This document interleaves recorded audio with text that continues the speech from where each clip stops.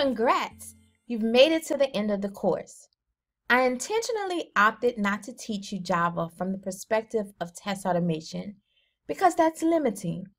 I taught you Java in general, and with this new skill, now you can do any programming that you desire, including test automation. But since this is a course on Test Automation University, I want to show you how prepared you are, even though we didn't explicitly work on test automation problems. In this chapter, I'm going to show you a real test automation project that uses Selenium WebDriver. But please note that you can use your new skills with other automation libraries as well, including ones for mobile, API automation, or back-end automation.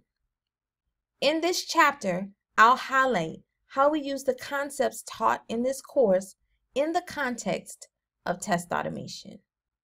Here is a test automation project. I want to show you the packages here. So notice we have lots of packages this time, lots of different classes in here, and this is typical of a test automation project. But you've learned all about packages, you've learned about classes, so you know how they relate to one another. Let's take a look at one of the classes. This one is a class called Base Test. This looks familiar to us. How do you define classes? We see here, even though we don't know what these objects are, we do know that these are global objects. We know what the private and protected and the static mean for these objects. This particular one is a WebDriver object. And you'll become very familiar with that once you learn about Selenium WebDriver. This page object is one that we created within our framework. I'm going to let us take a look at this one. Okay, we have our class declaration, nothing new there. You see here, there's also some fields. One is protected. The rest of these are private fields. These are locators, which you'll also learn about when you learn Selenium WebDriver, or there's also a Web Element Locator Strategy course taught by Andrew Knight here on Test Automation University. We see here a constructor. This is using the this call to set the WebDriver. We've learned all about that. And then we see some methods here. This page is a generic page that's holding all of the elements of that page as fields, and then methods to interact with that page, like clicking on things within it. This is known as the page object model design pattern, which you'll learn more about in other courses as well. But I hope this doesn't look foreign to you. We see things like return, we see object types, and things like this. Let's go back to base test and look at this a little bit more. We see calls to method. We know that this is a method. We see instantiations of new objects. We see this links.home, which tells us home must be a static constant variable. If we look at that, yep, that's exactly what it is, because we're using that convention. We see decision structures here in our test automation code, using this to determine if we're on Windows and we set a property some type of way, or if we're not on Windows, we do something else.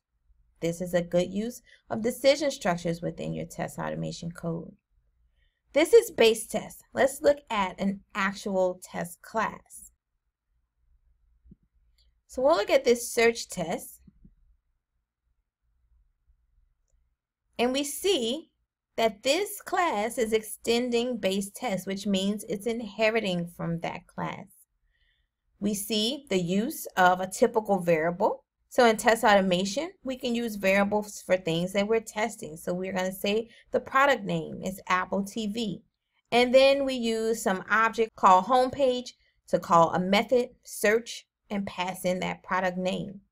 Where did this homepage come from?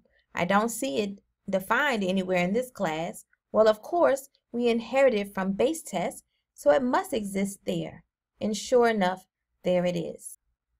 We see these assert methods, which are part of JUnit, which will allow us to determine if a test is true or false. It's just a call to a method We're just passing in some data. We're calling some methods here. So this is saying, is the product listed in the search results? And search results is an object. Let's look in search results. So this search results class, again, we see private fields. We see public methods. Nothing new. We see constructors. All of this is stuff that we've learned about. We see here the use of a list. So we're getting all of the listed products from a page within our application.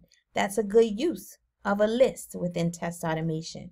We see here an enhanced for loop to loop over all of those products to actually find the product that we're looking for.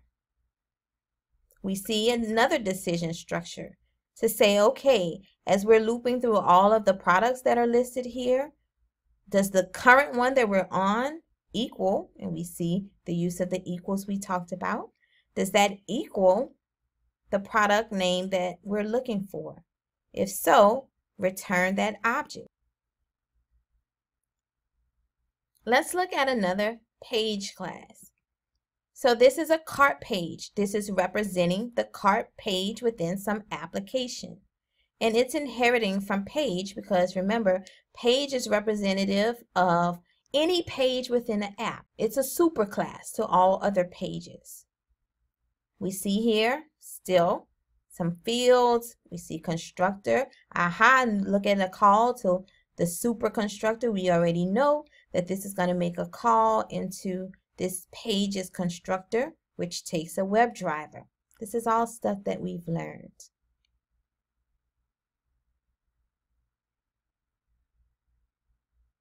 And then we see another decision structure. So in case of this, it will throw a new exception. We've just learned about exceptions in the last chapter. We see how that's used in test automation. So the idea here is that you know enough to move forward in test automation should that be your journey. Everything that you've learned in this course is applicable to test automation.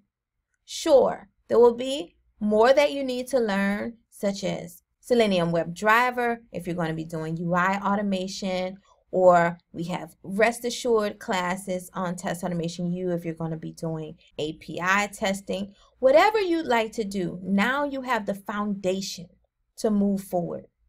I have one final exercise for you. Consider it as a final project. It's exercising a lot of the things that we've learned throughout this course. Of course, it's optional, but I strongly encourage you to do it. So you're going to create an object-oriented coin toss game. And this project will consist of 3 classes. The first class is coin, and it should contain a field called side, encapsulation, constant variables for heads and tails, a method called flip, which randomly chooses heads or tails and assigns that value to side. Your second class will be one called player. This one will have fields called name and guess. You'll also have encapsulation in player, and then add a constructor which accepts a player's name. And then finally, the third class will be one called coin toss game, which creates 2 players, asks player 1 to choose heads or tails, ensures that player 1's guess is valid, don't move on until player 1 actually has a valid guess, and then automatically assign player 2's guess to the opposite of what player 1 chose. You're going to flip the coin in this class to determine which side it landed on, and then you're going to determine a winner based on what the coin landed on. Also, be sure to use methods appropriately in this class. Give it a go. It's been my absolute pleasure to share this course with you. It has definitely been a labor of love. I hope that you're better for it. Take care.